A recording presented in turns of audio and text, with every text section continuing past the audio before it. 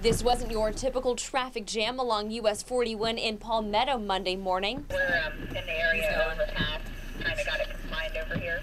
That's about 8 law enforcement cars herding a cow. After escaping from a nearby pasture, she trotted her way to the overpass apartments, where she was eventually corralled, but this was only the start of the rodeo.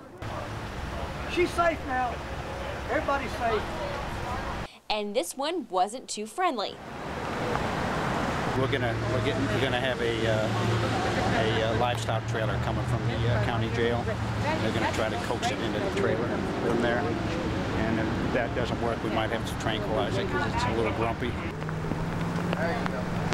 You could say it takes a village to lure a cow. With assistance from Manatee County Sheriff's Department, Palmetto PD, ranchers, cowboys, and even a few inmates jumped in the ring. It took about 10 minutes after tranquilizing the cow before they were able to calm her down and get her on the trailer. Turns out this cow was just being a good mother.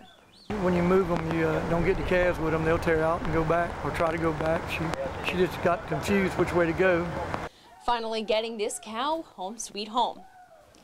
Reporting in Palmetto, I'm Amber Stidham, SNN Local News.